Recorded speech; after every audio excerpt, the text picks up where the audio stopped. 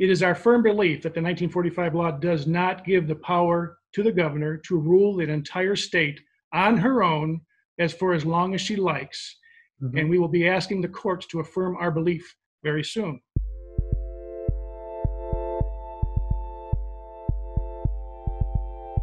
Senate Majority Leader Mike Shirkey, welcome to One Detroit. Happy to be here with you, Nolan. Thank you. Thank you, Mike. Let's start by asking you to put in context, to define for us the nature of your dispute with Governor Gretchen Whitmer. What is at the root of this disagreement? The root of it starts with the end of the 23-day extension that we provided without conditions. Going back to the beginning, I don't believe when this insidious virus hit our shores that we had enough time nor enough data to do anything but apply the heavy hand of one-size-fits-all force of government. And then over the course of time, since we've done that, and I was supportive of that from the very beginning, but since then we've discovered that there are companies and organizations across the state, nation, and the world that are proving every day that they can learn to live and work with the virus, not be fearful of the virus. So we went to the end of that first executive order, and she asked for a 70-day extension. The legislature authorized a 23-day extension without conditions.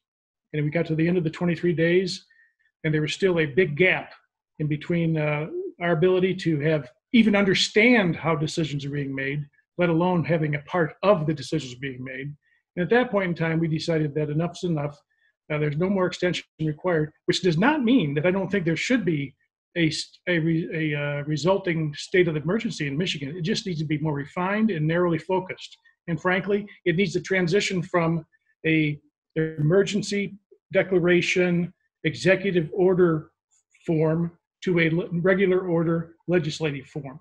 So you're not asking for the emergency order to be lifted or for the emergency to be declared at end or even a suspension of the governor's emergency powers.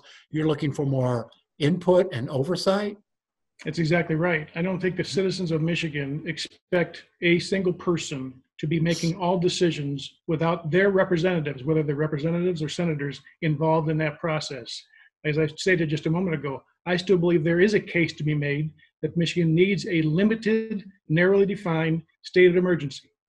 But that's not what we're enduring right now, and we haven't had a chance to have that conversation with our governor. So what did you offer? We offered to extend a week at a time, as long as we can participate in designing and defining what the stay home, stay safe executive order is going forward, providing input to it, not being the approvers of it. That's all we ask. We put it in writing. So, Mike, it appears that the orders and the shutdowns provisions that have been put in place are working to flatten the curve in Michigan, are starting to see a reduction. Are you worried that changing course now would lead to a spike? Not at all, because now we have enough data and enough information to know what to even measure. And if we see things occurring that cause us concern, we ramp up or ramp down the restrictions based on what we've experienced. Go ahead. The conflict appears to be in the two laws, the law from 1976 and the law from 1945. The law 1945 doesn't really mention legislative oversight. The law from 1976 clearly does. The governor originally operated under the 1976 law. Now she appears to be going back and forth between the two, and you've threatened a lawsuit. Are you actually going to court? Without a doubt, we're going to court. When? It'll be sooner than you expect. Well, I would have expected. I've given our legal team these instructions. Mm-hmm. When you think we have made our case and are ready to file, do so. Okay. And they said yes, we will follow those guidelines. And I'm waiting for their green light to go. And I do not think it'll be a very long time. But you've also added another layer to this. You've been talking this week about a petition drive to repeal the 1945 law. For the protections of Michigan citizens into the future, the 1945 law must be repealed. It is our firm belief that the 1945 law does not give the power to the governor to rule an entire state on her own for as long as she likes. And we will be asking the courts to affirm our belief very soon. But I want to be sure that our state doesn't face this kind of abuse again down the road. Only the Lord knows, Nolan, when we will have another governor whose character could result in the same lack of constraint and abuse of powers we are currently enduring. Does anybody really believe that our current governor would sign such an repeal? I don't think so. So at this point, we're looking at, when we look at the emergency orders that are now in place, we don't really know when they'll end.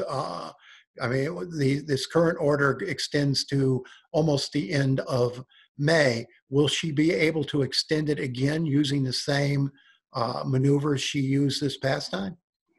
Well, the most important action that the legislature took last Thursday was an inaction. In other words, it chose to not extend the state of emergency under the 1976 law.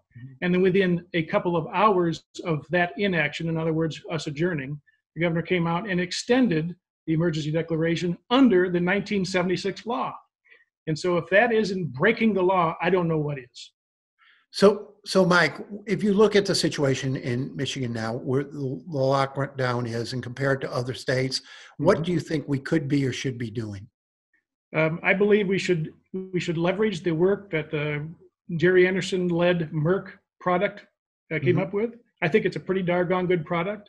And the first thing we should do is we should apply that model, that judgment across the state geographically. And I believe about 75%, if my calculations and assessments are correct, of the geography of the state of Michigan would be free to go to the lowest level of risk activity. And then that's number one. We could do that immediately, within a couple of days. Number two, we would refine the work of that group so that it could be deployed to the county level, so that the state then would be prepared to provide real-time 24/7, 365 data, so at the county level, people could make decisions on trend lines and so forth, and determine if restrictions should be increased or decreased. Let that settle for about 30 days. And then finally, after about 60 days, when counties are comfortable with having that responsibility, we got to give them the power and the tools to do it. Then we repeal all the executive orders that are in place today and replace them with more refined executive orders. Notice I didn't say repeal forever. I just said repeal them as in the current condition, if there are any still remaining, and replace them with more measured ones. Those three steps, pretty simple, using what the governors have got in place. Are you talking with the governor? Are you talking with her team? Now we're talking with the team every day. Yeah. The governor's team? Yep, we're talking with the governor's team every day. You feel like you're going to come to a resolution on this? I certainly hope so. And we've been putting every ounce of our energy into it, Nolan. Do you think you could resolve it without going to court, without a petition drive? That would be beautiful. Let's switch subjects just for a minute, talk about the state budget. We don't talk about it much nowadays, but with the preoccupation with the virus, but you all are looking at upwards of a $3.5 billion budget shortfall in this fiscal year. Have you begun to address that at all? Are you in talks with the governor, with the House leaders on where you're going to cut $3.5 billion out of a $12 billion general fund budget with just 4 or 5 months left, 5 months, I guess, left in this fiscal year? You've hit the nail on the head, as you usually do. The House and the Senate are working very closely. In the Senate, our Appropriations Chair, Senator Stamas, has given the instructions to all the subcommittee chairs to come up with their own personal committee prioritized list, how they would reduce their specific budgets by 10, 20, and 30% in preparation for negotiations. We've gotten zero input so far from the executive office on this. And you are right. Every day we lose here in talking about this, we lose an enormous amount of flexibility, and money is being spent. And so every day that goes by, it'll be harder and harder to hit those targets to make a balanced budget. This is going to be brutal by the time we get to October 1st. And the longer we wait, the more brutal it's going to be. Mike Shirkey, Senate Majority Leader, thank you for joining us today on One Detroit. Thank you, John. You can find more at onedetroitpbs.org or subscribe to our social media channels and sign up for our One Detroit newsletter.